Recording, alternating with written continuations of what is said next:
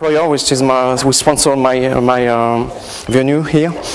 So we are a company. We are working mostly on Linux and open source projects, and Tizen is one of them. And we are working for Intel as contractor. We are an active team, and we are located in France, in western France, in Brittany. And if you care about Tizen, we've got other speech about it. So I'm not the only one who's speaking about Tizen here. And now, Tizen, what is this Tizen? Actually, Tizen is something, it's a project which is belongs to the Linux Foundation. This means Linux Foundation is a copyright holder of all the stuff and so on. It is an open source project, but it is supported by some industrial.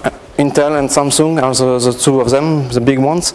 But not only them, there are also operators and hardware vendors, car manufacturers. A lot of people are pushing this project to have a common ground to build products and stuff like this. And we are also a community. If you compare to open source community, I can say it's working quite the same. We've got some online resources to share information, to talk about subject, and to try to coordinate ourselves. And there is some IRC channel where there is a lot of people over there. Not very, don't say too much, but you can find us there.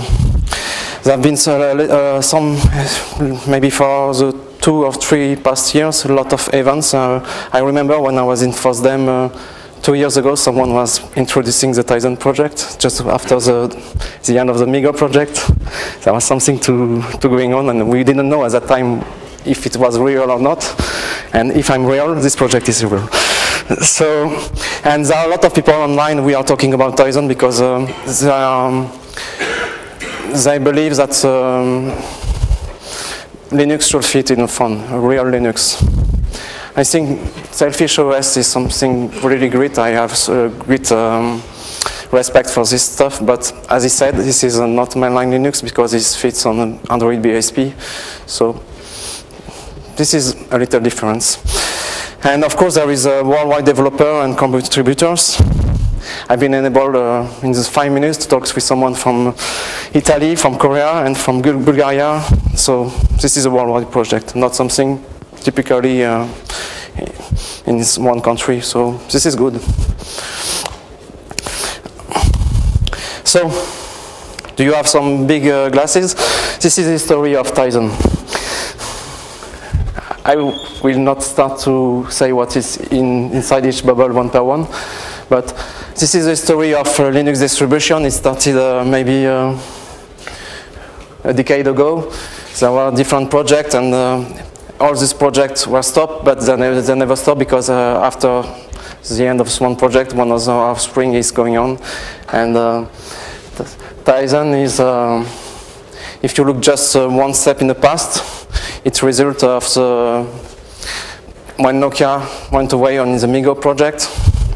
Samsung replaced him and still working on with Tizen, with Intel. This is just what you have to remember. Nokia is not part of the Linux anymore, so we have to find a replacement at the time. And Samsung has some projects in Linux for a while now also. So Tizen was making sense at that time. So Tizen is not a single product. This is an architecture where you can have several profiles and the same ground, the same base. So at the moment, we have only 2 profiles, which is a cell phone and IVI, in-car computer. There are some stuff specific to mobile and stuff specific to IVI, but there is a lot of in common, so it would be stupid to have 2 separate projects when you can share the base. And at the same time, it can be derived to many use. So at the moment, there are some cameras which are sold by Samsung, which are running Tizen software inside it, and you don't know even about it. They didn't even market it, but that's true. So if you look at the news, I want to put the Tizen everywhere as I can. So now today, there have been two major releases of Tizen. The first one was introducing a web API. This means you can create application using JavaScript and make them running on the device and access to every component. This means connectivity, sensor, and so on. And the second version, which was in February this past year, was introducing on the mobile platform native API, because there was a possibility to run native API, so it was normalized at the time. And there have been 3 releases in this year, 2.0, 2.1, and 2.2.1. And so the project is still alive and going on. And at the end of the past year, the project switched to open development. This is a big difference, because in the past, there was a lot of suspicion on the Tizen project, because it was more like a code drop project and not something community driven. And I think, and I don't know because I wasn't involved in the decision, but if you have something valid, you can go on by opening after and not at the beginning. So public, everything is public. The source are in Git, so you feel free to check out and pull the change in real time. We are using tools for reviewing and discussing. So now the project itself, the next release of Tizen, is visible today. Also at that time there have been some projects we are hosting to the Tizen project of other technology like Qt5. This is not part of the design of Tizen, but someone did it, so there was no reason to put it outside. If it's working, I'm pretty sure someone will have to use it. So in the future, there is the third version of Tizen. We will add other features like multi-user. On the phone, maybe that's not very relevant, but on a car, you can imagine multiple users of the same system. This means different use case. And of course, we want to realign upstream projects. We are following them. We are not forking them. And of course, Wayland. So why another Linux distro? We have got a zillion of them already, so why one more? Carsten Munk, who was speaking here the previous talk, said it's pretty difficult to have a full Linux support on hardware. But Tizen, since it was supported by hardware vendor, it can provide this. So this means a lot for driver developers and so on. As I said in the past slide, we've got one base and several verticals. This means the project has a design to be to create derived products. This is something not monolithic. This is designed to be expandable. There's also a lot of investment into security. We want to have something secure. This means secure for the user, secure for the system, and secure for the integrator. If you are talking about putting Linux on car, you expect it to be secure. If your car takes fault and you cannot drive, it's a problem. Of course, connectivity is part of the system, and also the power management and so on.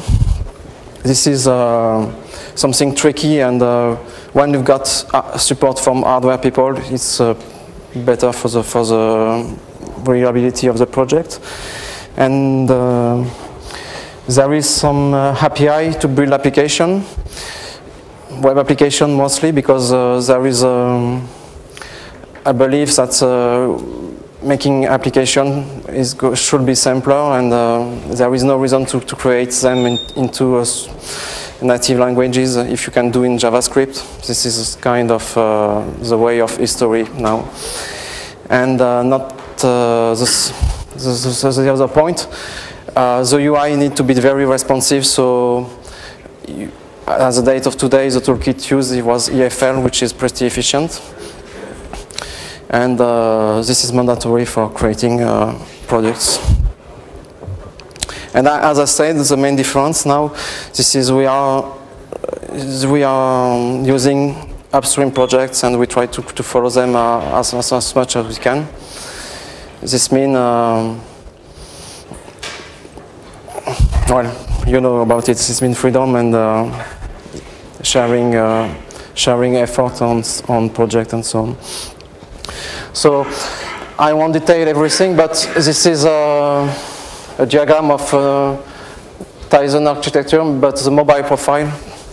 So if you care about application, at the top you will see only two boxes. This means you can use one of those to create application. And as I said, everything is exposed. This means there is no limitation about using every feature of the system. So each service is associated to a subset of API and security also. Now the question someone will ask, so here is a question now. When are we going to get Tizen device? And at the moment, we only have, for the mobile, only reference the devices. But if you have a look at the news, there are also some products ready to be shipped. So I don't know, it does not depend on developers of the project. This is marketing decision and so on. So I would, if you care about it, watch what is going to be shown at Barcelona at the Mobile World Congress. This is this month. And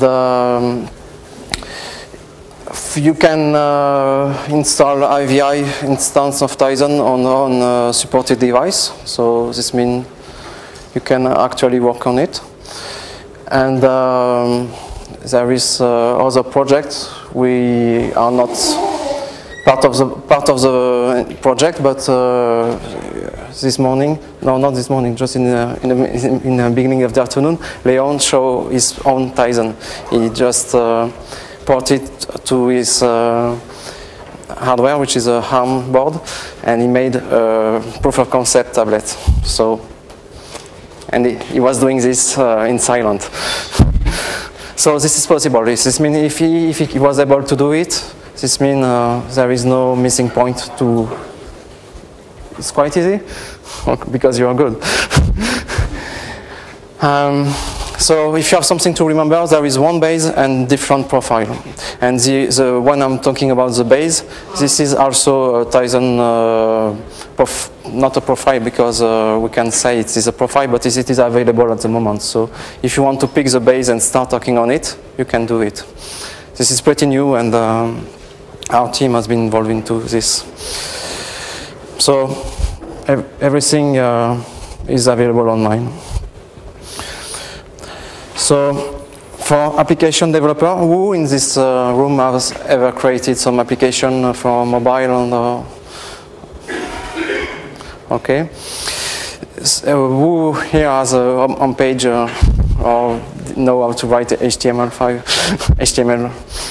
Okay. So this is possible for you. If you're able to create a web page, you can imagine you can create some web Tizen application. So why HTML5 is the proposed API? Because as I said earlier, JavaScript is going very, very, very, very, very wide, and everything is in JavaScript. So we have you have to learn it, because in desktop you have JavaScript, in Qt you have JavaScript, And there is also Node.js and so on. This is a pretty wide used language now.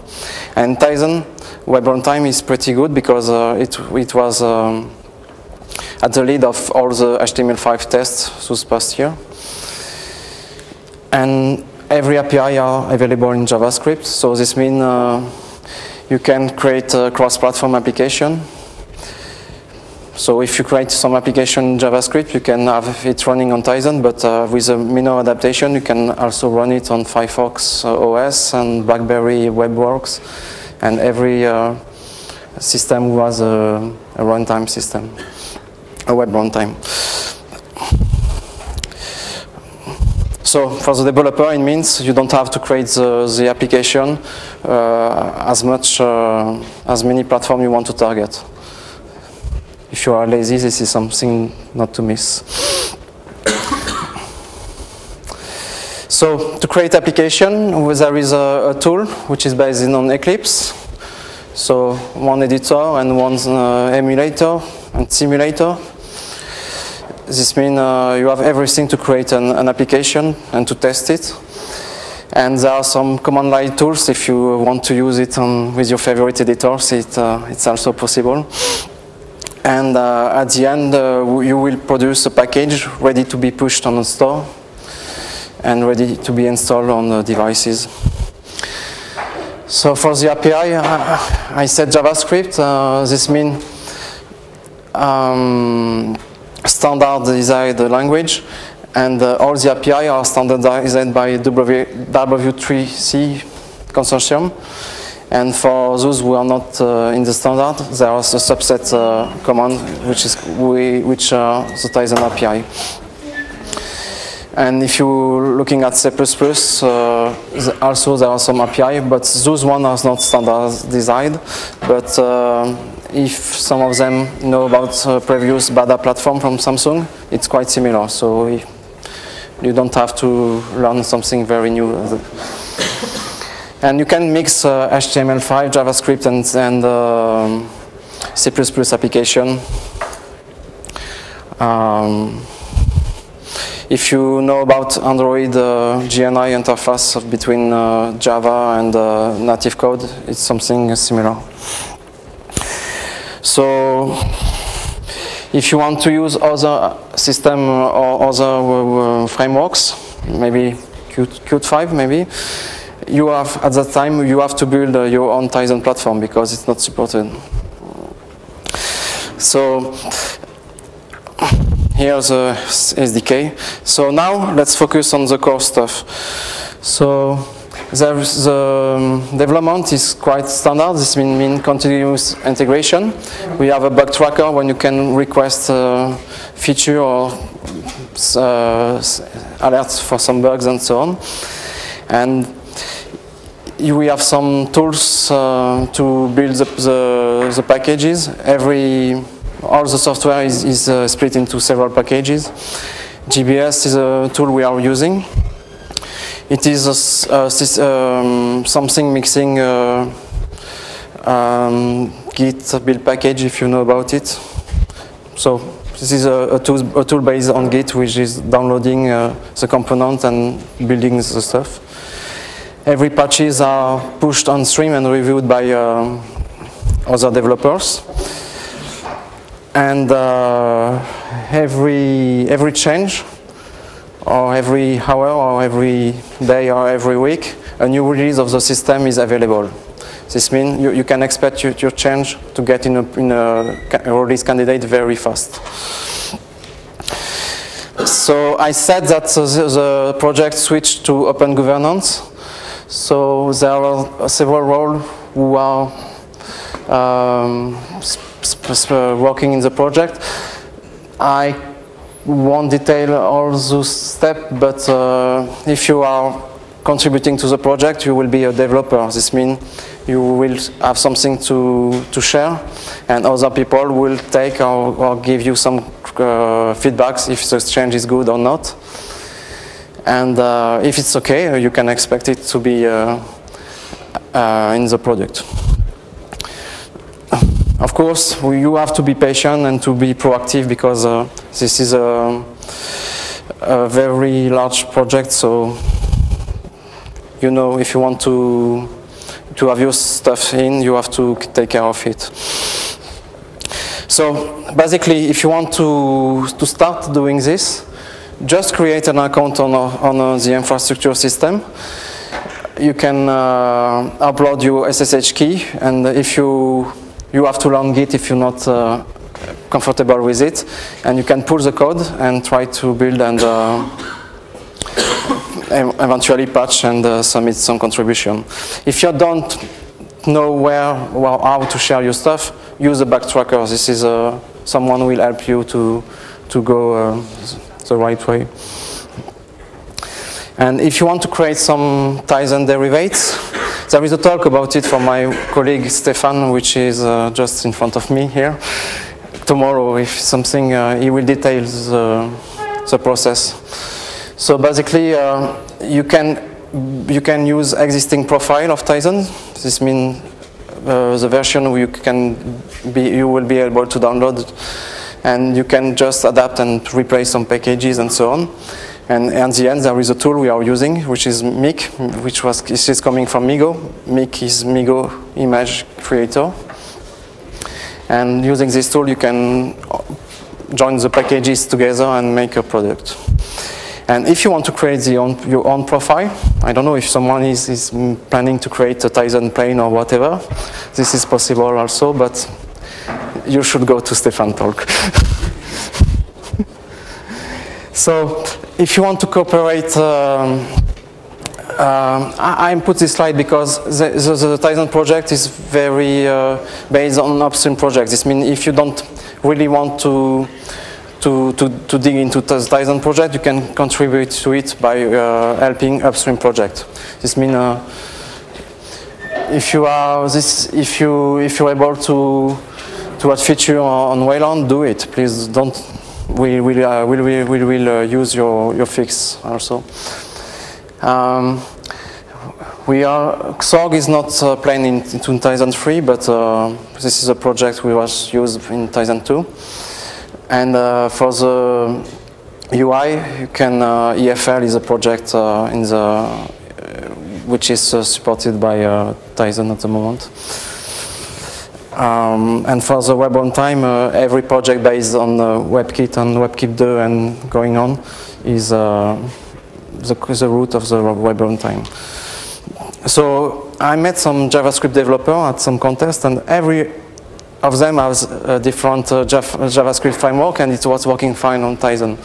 So this means this is the goal of portability of JavaScript. But if you want to add support to your JavaScript framework, please do it. And of course, there is a lot of common components between projects like Mer, which is Sailfish OS now. If you were there just before, you see there are many components. So this means if you're fixing a bug over there, you can also fix it Tizen side, and the opposite. So I'm open to all questions now. It's okay?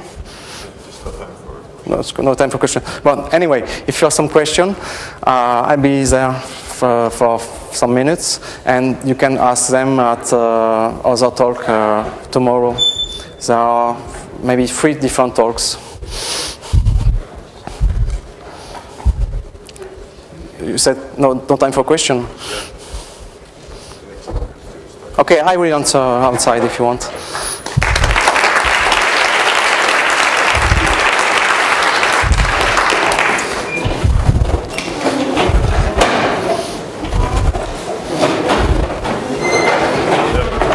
Time for the next speaker, so. Unless my phone is giving me